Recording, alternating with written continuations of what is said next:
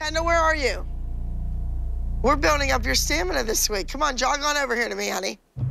Jog on over here to me. I want you to sit the wall.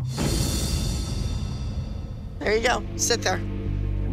That's humiliating. It's very upsetting to me to watch Kendall sitting the wall. Why does Abby have to be so hard on Kendall? Do you want her to perform well? She looks like she's totally exhausted anyway, even when she's rested. Don't go there. The kid has never forgotten anything you've taught her. Never say never. I don't know what the future is for Kendall. She's gonna have to prove it to me this week. Is she gonna finish the dance strong and big with the same energy that she started, or is she just another pretty face?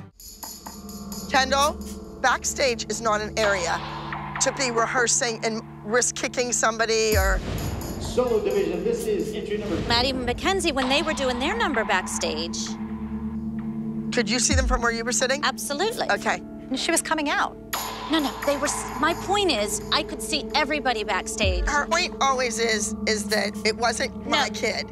It was everybody's kid too. Well, and so the point is, you only selectively pick on my kid. No. Every single one of them were back there practicing their number. I saw Chloe, too. Look, if I can see you, you can see me. So if they're in the wings and they can see any of the judges or any of the audience, that means the judges in the audience can see them. Right. So you move way over here. Okay, but I'm telling you, you go out the door. Not one of those kids did that. Look, you go over here and out the door, and then you do it.